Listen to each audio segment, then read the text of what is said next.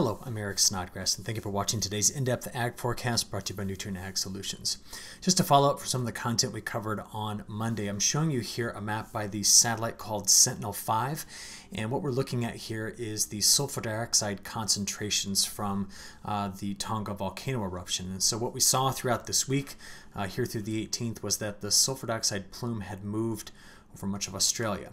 Now again, at this point, we have not yet been able to measure a significant enough kind of injection of sulfur dioxide deep into the stratosphere such that it is going to spread globally and potentially have cause a problem with the next maybe 12 to 18 months in terms of temperatures. So that's just kind of a follow-up from what we covered last time.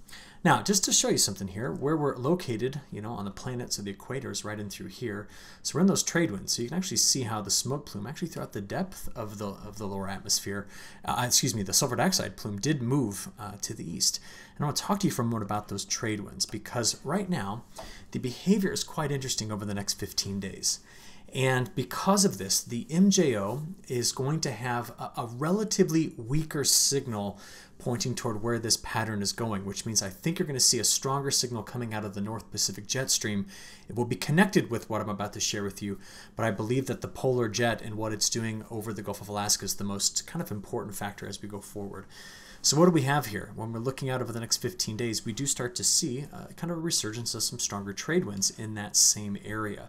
So this is what often happens as a La Niña begins to kind of collapse, slowly collapse, is that you occasionally get these, more La Niña-ish behaviors in the winds. And we're going to be seeing those stronger winds coming, in this particular vicinity in the time moving forward.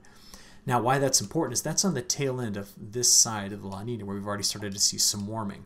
And our La Niña certainly has kind of backed itself up, where we have still the greatest cooling of the ocean temperatures over in this side of the Pacific, Niña region 1 plus 2 and 3. And even as of late, the temperatures here have kind of cooled back off. And we expected to see this. But what's happening overall with this is that this particular feature tends to reinforce ridging in the jet stream over the Gulf of Alaska. What's competing against that is the cold water that's still in place here. And what we want to ask ourselves is the solution we're about to see, which is a pretty sizable pattern change going into February, robust. So what have we seen so far? Well, from December's warmth to January's much colder weather, the month-to-date temperature ranks by climate district clearly show the presence of that colder air. Many of us across the eastern two-thirds of the country are feeling the wave of Arctic air coming in on that big Arctic high that's going and spreading all the way to the Gulf of Mexico and to the east, where it's going to be causing some major problems here in the next 12 to 24 hours along the Carolina coast. But I want to come back to this longer-term discussion by showing you where we've been in terms of precipitation. And my ongoing concern about the spreading of the drought in the southern plains and even at times into the lower Mississippi River Valley, that's going to continue to be there until I see something shift up to where we can get some subtropical flow in here or just start to invigorate systems back farther to the west. Now, in this part of Texas and along the Gulf Coast, there is some good news in the near term. Because of the depth of the trough setting up here over the next 7 to 10 days, we're going to get a lot of upper level support to develop low pressure systems along. In other words, the trough will dig in and kick the air out ahead of it, giving us low pressure development. But after that, we're going to see a bit of a shift in the pattern. It's going to take that activity right back up over the Mid-South and the Ohio River Valley. Now, where have we been? I think this is quite instructive to take a look at what we've seen in terms of the height pattern through January. We've seen a ridge set up here over the west, and that's why much of the west has been drier, especially California, throughout the month of January. So it's good that we got that really good snowpack built up in December to kind of survive this drier time period here in January. What is also interesting is that the models really forecasted this trough well, but I believe they under forecast this one. And why that's important in this forecast is because that's where that cold water is. So we're kind of sensibly cooling the atmosphere here, and the heights are lowering because of it. Now, why I bring this all up is because we're about to see a shift in this pattern where this ridge is going to start to back itself up to the west with time and redevelop here, or maybe even as far west as the Aleutian Islands. And as I stated, when we have a La Niña, especially one that's east-focused, it tends to promote more ridging here. What I want to know is, does that ridge get influenced at all by this cold water, like it has been so far this month? So we need to kind of stitch all that together and just think about where it's going. And I think the best way to do that is to just get an idea on some model agreement at first. So I'm going to show you the GFS ensemble. Through this week and all the way into next week, we're going to continue to see more ridging in the west. There'll be northwest flow in the central United States and troughing over the east. So the activity means systems will show up here and they'll run along the Gulf Coast around the base of this trough and then move up the east coast. In the middle, there's a lot of convergent flow, so there's drier air into this region. And should systems form in Alberta, they kind of follow the flow and we get a lot of clippers. This also gives us good lake effect snow, but there's a lot of warmth in the west. Now watch, this is a week from now essentially, and as we play out fully into week 2, look at the pattern start to shift by the 30th and 31st, then getting into the very beginning of February. In fact, we'll just stop it here on Groundhog's Day, about the time we get the groundhog's opinion. And what we've seen at this time is the pattern going back to a ridge near the Gulf of Alaska, here near the Aleutian Islands, possibly a low that's over Hawaii, so there's split flow. And things kind of come together to dig a trough into the Intermountain West. And if this ridge here sets up, and at times is established over the Eastern Canadian Maritimes, or maybe even over the Southeast, this just sets up this section of the United States to have a lot of activity. Plus we get clippers out of this pattern as well. This returns more snow to the mountains. But California, without a subtropical jet, will likely continue to be on the drier side of things. Now the question is, I mentioned the connection to La Niña, but is the MJO in agreement? Well, the latest forecast has got this right now in null space. That's why it was such a mess that you saw at the beginning when I showed you the trade wind field. It's hard to pick out where we have the most dominant rising motion. But it appears that it's going to try to come back out again into phases 6 and 7. And if it spends some time in phase 7 to finish up January and to get into February, I want to show you what that historically means. And I'll come back to that same discussion we've had now for a few weeks. This ridge here and its placement is going to be critical to setting up the pattern for the rest of North America. All right? And phase 7 in January, and you've seen this figure a lot if you're watching my content, we know that we tend to get that ridge in place. Yes, it's drier along the coast, but systems kind of dig around this trough, plenty of clippers, and that's what we get. Now watch. When you go into February, this is what the correlation looks like. And that at first may seem quite a lot different, but let me make an illustration here for you. That ridge is still in place. And just as we showed, we tend to get ridging here and there as well. Remember us kind of looking at that here? You see we're watching this and down here to see if we get those higher heights. Because what that means is systems will come around and run over the top of it and then eject out into the northeast. Now, the farther west this goes, the better the precipitation will be for the west. But let's just see what the models are explaining to us right now. So here's the brand new European weeklies. We're going to look again at the month of February, and here's what the trend has been. This area has gotten larger and wetter in terms of the wet anomalies. In other words, much more active track through here. We've continued to see from the Canadian Prairie into this side of the Western Mountains better snows, which means more systems rolling down like this, or clippers coming out and heading over the Great Lakes. Where we've seen drying is here. And earlier simulations suggested that we would get better flow coming in like this around the trough because the ridge was backing up more, and now the model's kind of backed away on that.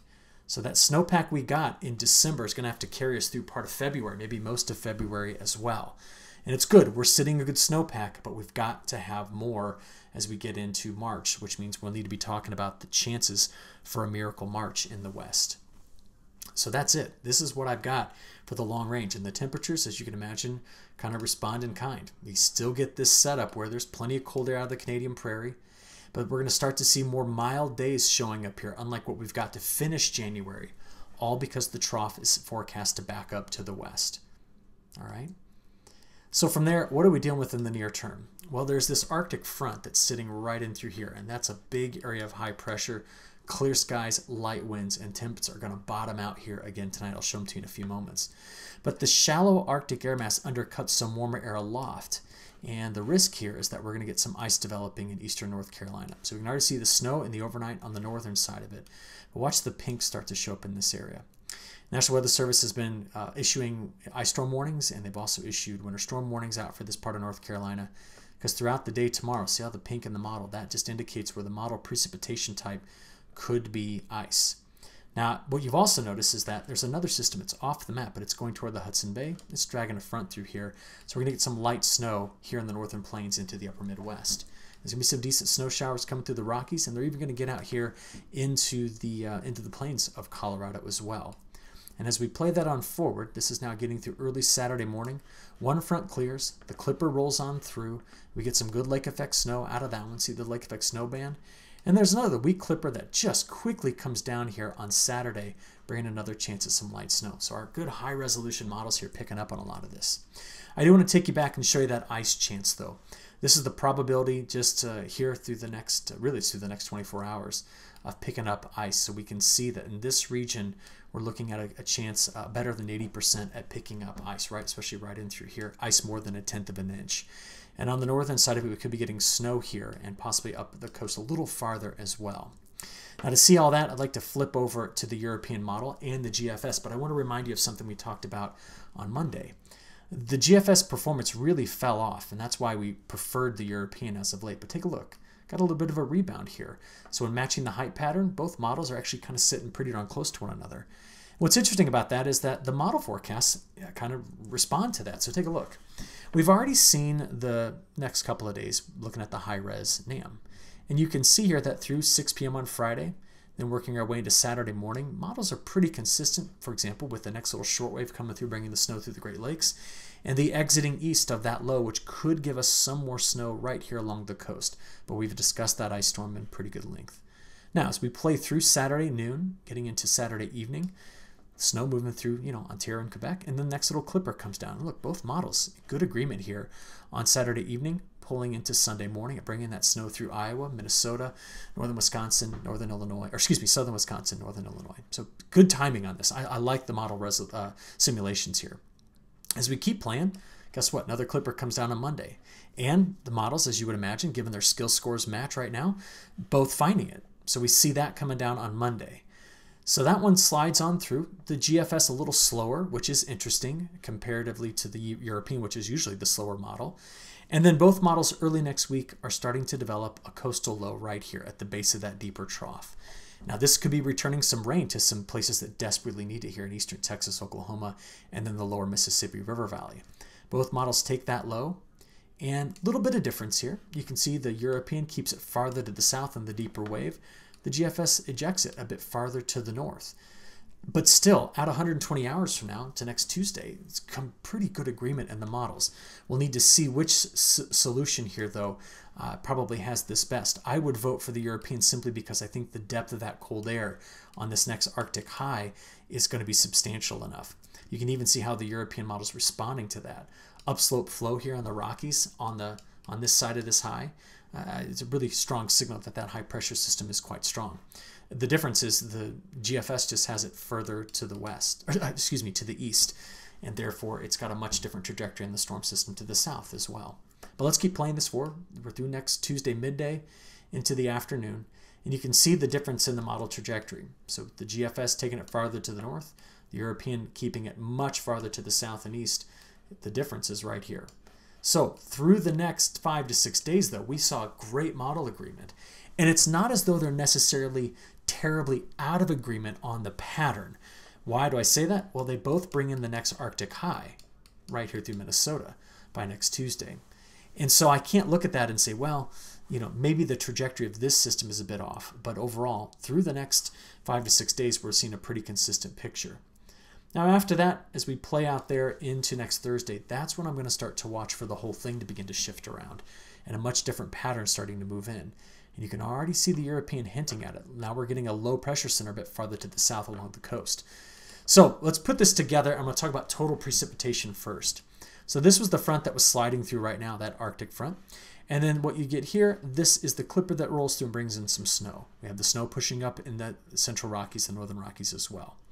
Now what we're going to watch early next week, keep your eye right down here, is that coastal low that develops. See it there? While another Clipper rolls through the Great Lakes. And the European takes that, tosses it out over open ocean. Does not bring it through New England. You do see there's a big area in through here that's not getting anything out of this. And as we play forward through next Wednesday and Thursday, that's when we're watching, again, another Clipper coming through, a little bit more snow in the Rockies. But there's a large section here in the mid part of the country that's not going to be picking up anything out of this. That's what happens when you have flow that does this. Convergence here. Dry. That's subsidence in the atmosphere. All right, what about the Great Lakes real quick? We're at 11.4% ice covered right now, and that's why you saw pretty good lake effect snow. In fact, if we play this on out, this is just accumulating snow in the European model through Monday into Tuesday and Wednesday. That's just played out a week. Got some good lake effect snow here. You can see the corridor for the clippers coming through. This is the snow on the backside of the system exiting tomorrow into Saturday morning, and we're adding up some snow here, right? But the ridge in the west, Sierra Nevada through the Cascades, not picking up a lot. So when does that change? Okay, this is by the time we get to next Wednesday. We saw it in the GFS at the beginning. The European has the same solution. So through next weekend, the 29th, getting to the 30th, into February 1st and 2nd, just like you saw with the GFS, the ridge backs up, intensifies here over the Aleutian Islands, Alaska, major shift in temperatures, deep trough dives, and now systems begin to eject right in through this area. Now you'll see that. This is a 7-day sliding window, and I'm showing you right now day 4 to day 10. Watch how this area, which is in that trough and dry, starts to change as we get out there to include the beginning of the new month. See the shift over? That's what happens when the troughs dig in and eject here. So it appears as though we get into that first week of February, this area is going to go over active. And the models have been consistent on the timing. Up until this point in the year, I felt like the models were way too early on calling a pattern change. They've been more consistent with this go around. So we'll keep an eye on that. But that would certainly fall in line with what the long-range European had been saying for February to look like anyway. From there, let's talk temperatures. That front has made it all the way to the East Coast. This is the 24-hour temperature change map, and look at behind it. Already a major warm-up in this area on downslope flow, much warmer temperatures compared to a day ago, while we're 20 to 40 degrees colder than normal. In fact, some places in Texas up to 50 degrees colder than they were just this time yesterday. So that front's moving. Just to show you where it was when I was recording today, about 4:40 in the afternoon on Thursday, this is what our temperatures were. So still brutally cold air in place here. Now, snow depth. That coldest air is sitting over the top of the snow, but I just want to point out again that right now, looking across the country, we do have a big section here that normally does have some snow on it, like Montana, South Dakota, Wyoming, that doesn't have snow. And just remember, here's our big snow hole of 2022 that has yet to get any decent snows into it. From there, temperatures. There's the highs we saw today. Friday, that slides east. As we get into the weekend, we're going to get some warming conditions here coming off the plains, but really quite cold air occupying from Texas all the way up the East Coast and back to the Great Lakes. By the time into Sunday, now look at it. And going from Sunday into Monday, that warmer air really sets up here. But there's another shot at Arctic air coming in on Tuesday and Wednesday of the next week, coming right back through the upper Midwest. This whole time, much of California stays under the ridge and warm. So when does that start to change? Because when we look at what NOAA's talking about in terms of their hazardous temperatures, they do keep till the end of the month the risks for substantially cold air across the east. But I believe it starts to break once we finish this month, because the day 5 through 10 time period from the 12Z GFS, and the European looks like this as well, we're breaking a pattern here in Alaska, and the warmer air is moving a bit with it. That colder air is still entrenched, here. But look at day 10 through 15. Now things begin to shift back. We start to open up more warmth. The ridges build here and here, so the jet stream pattern does that. And that's the beginning of this new pattern shift, and I think the models have sniffed it out. They're certainly agreeing with each other. It makes sense with what's going on with the MJO, as we talked about, the fading La Niña, and I think this is going to be a pattern in February we're going to have to look out for. My biggest problem with all of this comes back to this map right here. When do we start to erode the drought in the southern plains, which continues to grow? That is my major concern as we look forward over the next few months. Well, that, and one last thing, the polar vortex. The good news is right now the polar vortex is strong and stable, very steady over the North Pole, and there's no major forecast out there that causes a disruption in this anytime soon. Because remember, the 4th of February last year was the beginning of the truly deep Arctic air that invaded all the way from Siberia to the Gulf of Mexico that caused all the problems in Texas. Our polar vortex this year is quite steady and stable, so we're not going to see a repeat of that. And with that, I'm going to wrap it up. Appreciate your attention. Thank you.